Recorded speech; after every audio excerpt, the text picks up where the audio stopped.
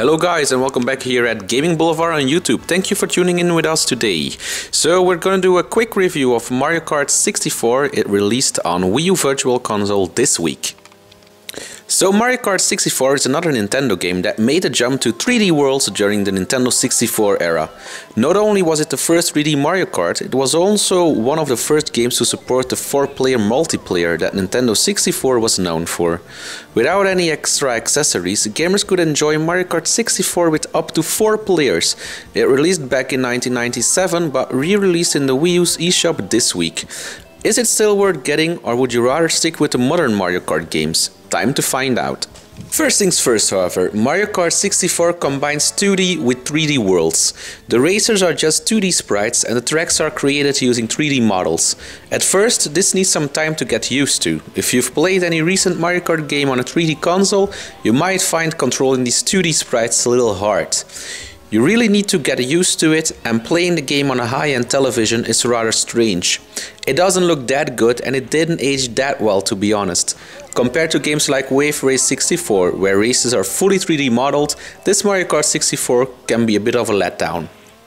We recommend playing it on the gamepad since a smaller screen really benefits the game. That being said, there's still a lot of fun to be found in this game, however.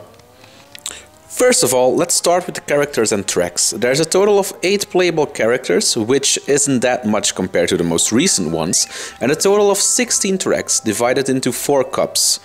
A lot of the maps are remade in modern Mario Kart games, but playing the classic version still is a lot of fun. The maps are big and filled with shortcuts to ensure you end up first.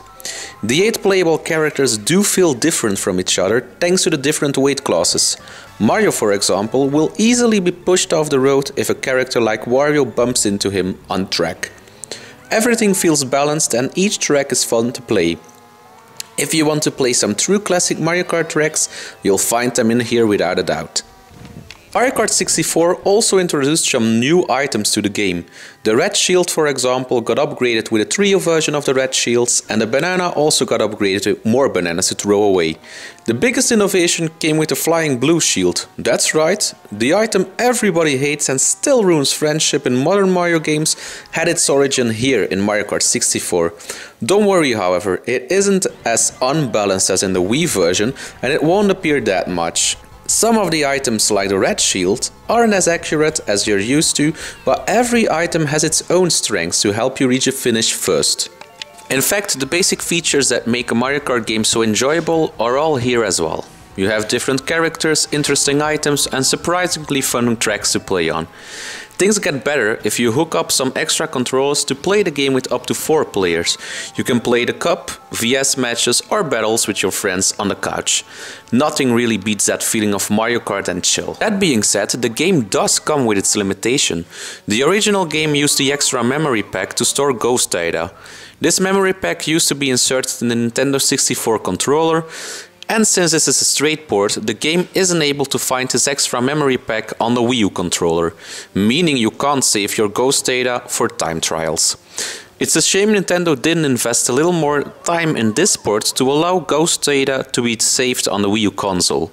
The console has enough memory to handle some Mario Kart 64 ghosts for sure, a missed opportunity. Aside of this, Mario Kart 64 still is a lot of fun to play. It's great to see some of the classic tracks return, and the 8 playable characters offer enough variation to keep things fresh.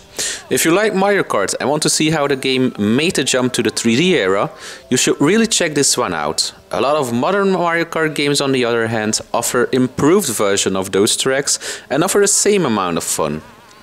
It's a shame the ghost data isn't included. That's why we give this Wii U port a 7.5 out of 10. Thank you guys for watching. Please subscribe to our channel for more and don't be shy to comment on our review.